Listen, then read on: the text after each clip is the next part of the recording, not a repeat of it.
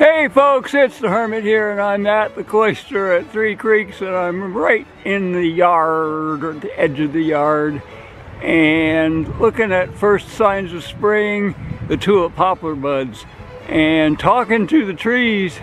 They don't all agree about what day is the first day of spring, and I'll show you what I mean in a minute. But first, since I'm here in the yard, I'm going to give you a little look at what the yard is about, which is trashed up piles of logs and trees from that sad previous owner. But also this particular spot on the yard is got a good view of the overlook that I took a video from yesterday, and it's up there on the mountaintop, just below the mountaintop. There's a rock outcrop there, and it's got a big old pine tree right next to it. That's where I was yesterday, making the video down into the beautiful yard at this Cloister at Three Creeks. Okay, back to the subject.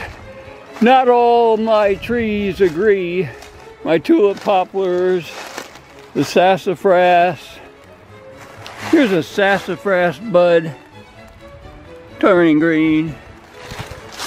I've posted a video here from the yard before talking about this stump where there used to be a bird feeder, and all surrounding it there was, and still is, essentially nothing growing. Nothing seems to be able to grow. And I was wondering what kind of toxic waste they might have been putting out here. Well, it was probably salt, I finally realized, to attract more wildlife, deer, bear, whatever they could attract.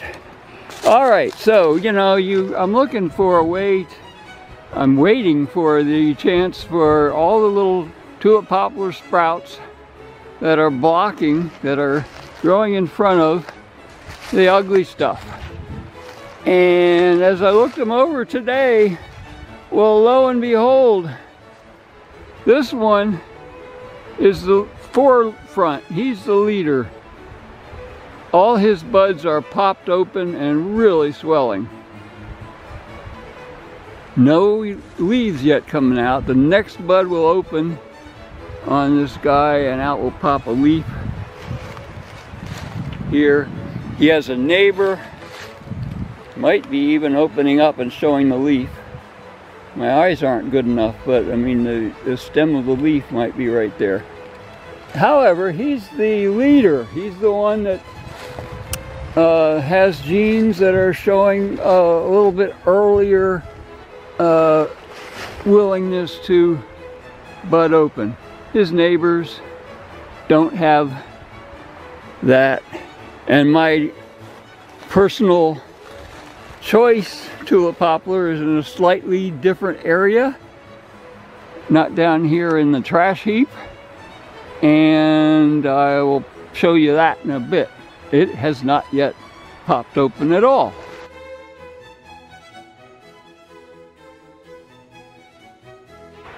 Okay, and yeah, there must be microclimates just across the yard, because here's the official tulip poplar bud, and I got the tip of the bud pointing right to where the overlook is. So here the overlook is hidden behind trees, more or less. And just that distance of 100 yards or so in the yard seemed to make a difference, because this bud is the official bud of the tulip poplar in the plantation that I'm using as my barometer for the first day of spring, and it has not shown any cracking open yet at all. March 22nd. So when is the first day of spring? Well, it depends on which tree you ask. And we'll be watching this one, but yeah, the evidence now is sort of like the consensus of the trees is we're right about here. We're at spring. So anyhow, that's it. The hermit here at the Cloister at Three Creeks. It's a cloudy day, but you don't get to pick your day when nature makes its move. And I think it has. All right. Take care. We'll talk to you later. Bye-bye.